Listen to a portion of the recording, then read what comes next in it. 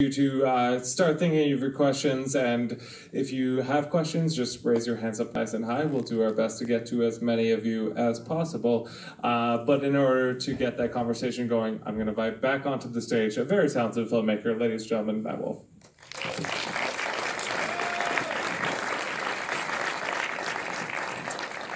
And so, Matt, like before I open up to the floor, I'm just kind of curious if you can talk a bit about kind of the genesis of this project for you specifically. How did you hear about Marion Stokes, and how then that became the film that we saw today?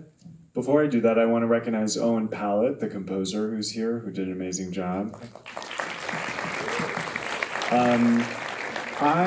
When the Internet Archive acquired Marion's collection, there was an initial wave of press, and I saw a blog post about it. So through some kind of detective work, I found Michael, her son, and my producer Kyle and I went down there, and we arrived at the Barclay, which was a very fancy apartment building. That's not what we were expecting. And when we went inside, we opened the door, and there were hundreds of Macintosh computers in their original boxing being liquidated. That was a surprise.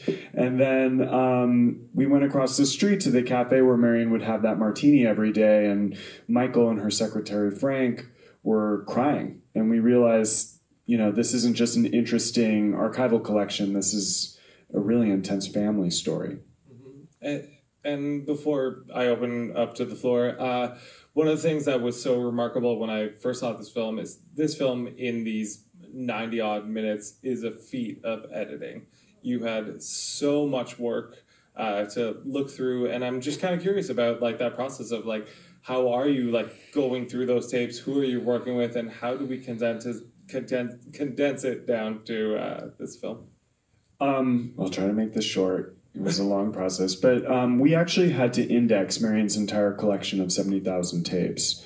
So in a grassroots process, which we kind of imagined ourselves, we created a conveyor belt system at the Internet Archive with a camera mounted on top. And Marion kept her tapes spine up in these cardboard file boxes, and she wrote what we call metadata on the spines of the tapes, the day, the date, the network, and the hours of recording, and we took photos of all of those. We put out a call for volunteers because we knew we needed to transcribe that information, and miraculously over 50 people from around the world agreed to help us transcribe that material. And so through Dropbox images and a Google spreadsheet, people started contributing, and one volunteer rose to the occasion and became our main archivist and completed this index. So I went through Wikipedia. Every year is summarized in Wikipedia, and it has kind of big-ticket historical events like the fall of the Berlin Wall, but it also has things like the collapse of the Miss America stage. So I made a big wish list of all sorts of dates, and then Katrina, our archivist, would go through the database. Then someone at the Internet Archive would get a forklift, pull down a pallet, go in a box, and get the tape, and then it would get digitized. Then I would scrub through the tapes 10 times speed, marking things that were interesting, and honestly what was interesting wasn't what we were looking for, it was other stuff. And that's when the creative process began.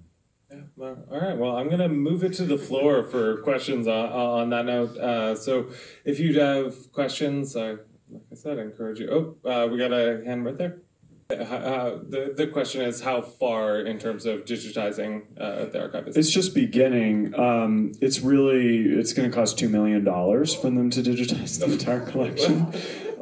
That seems within scope to them. I mean, they're a huge organization that's archiving the entire internet. You may have used the Wayback Machine, so they do enormous projects like this. But it's beginning. They're not far into that process. Yeah, that's fair. All right. Moving back to the floor. I know it's bit of a late night, but right. You mentioned in the intro that it took you 5 years to make this film, and how long was the production and then the editing? It was a lot of stopping and starting. For instance, indexing the entire collection took a long time, but I forgot. It was staggered over the course of 5 years. It wasn't a constant flow of work. So when I started this film, it was before so-called fake news was part of the discourse. So the film took on a different kind of significance over time. Was there something that surprised you about this process in terms of like these 5 years that you were working away? Like there's something that you thought, maybe here's what I know what's going on, and then took left to center? I think I always felt like it was not going to be possible for a viewer to sustain a film that really explored the depths of her archive and the family story. I thought it would be too dense. I didn't think I'd be able to interweave the two things, and I feel like I did. And the question I always was asking myself is, how does Marion point to the archive, and how does the archive point back to Marion? And having a lot of stops and starts in this edits and coming back to this project with fresh eyes helped me to achieve that balance. Yeah, makes sense. Good. Okay, we got a couple questions, so we're going to go right there, I think in the black, and then right behind you. How did Michael and the other folks contribute to making the film? Yeah, obviously Michael is the center of the film. The film is about his relationship with his mother, but of course Marion consciously created a kind of surrogate family of these assistants, so their relationship to her was equally intense. And I think a film like this is inevitably speculative. Marion isn't someone who necessarily wanted to be known, but she did something of historical significance, and those who knew her best felt that it was fair and felt compelled to tell her story. So this is a mystery, but those who knew Marion are how we are able to access her. She was a very inaccessible person. Mm-hmm. And yeah, the question right behind. The further question is about licensing. Did you have to pay for kind of this footage or these TV networks? Like 97% of the film is fair use. And our fair use argument was enhanced by the fact that the film is about media criticism as well. Yeah, there we go. Yeah, right, far back, and then we'll go right there. So yeah. Yeah, I mean, the question is, can the archive be used towards conservative political goals? Of course. I think, the issue with YouTube and the way that we have access to archive media now is that it's inherently out of context.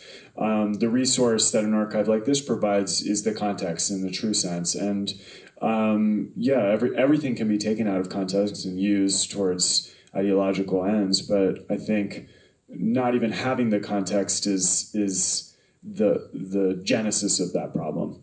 Yeah, and just up to the side. Yeah, I mean, sorry, go ahead. Yeah, so no, the question is just about the timeline and the stuff. Yeah, I mean, the film, we've done this film non-linearly, but the staff was involved in Marion's life towards the end of John Stokes' life, and then became central to her day-to-day life after he died. And then you're saying it's going to cost about $2 million. Is the family helping to pay for that? Yeah, is the family helping to pay for them? No.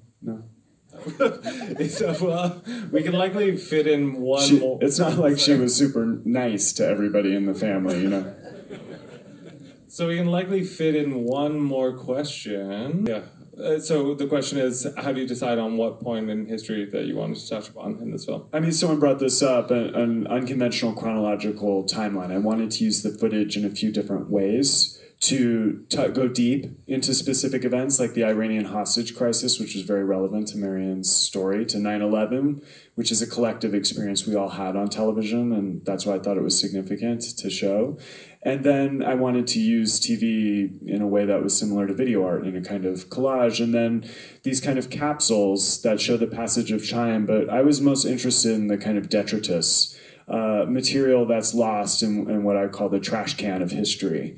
I was less interested in the fall of the Berlin Wall and more interested in the collapse of the Miss America stage, which is this analogy I keep using even though that clip's not in the film.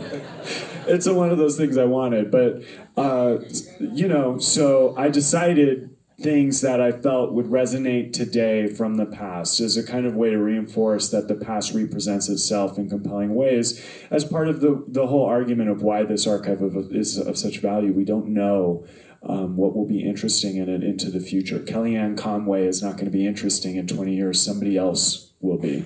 So that's part of the premise of why this archive is interesting. Yeah, no, fair enough. We do have to wrap up, but before we do, I just want to say thank you so much for all of your questions, and to Matt for bringing this film here. Thanks for staying late. Matt,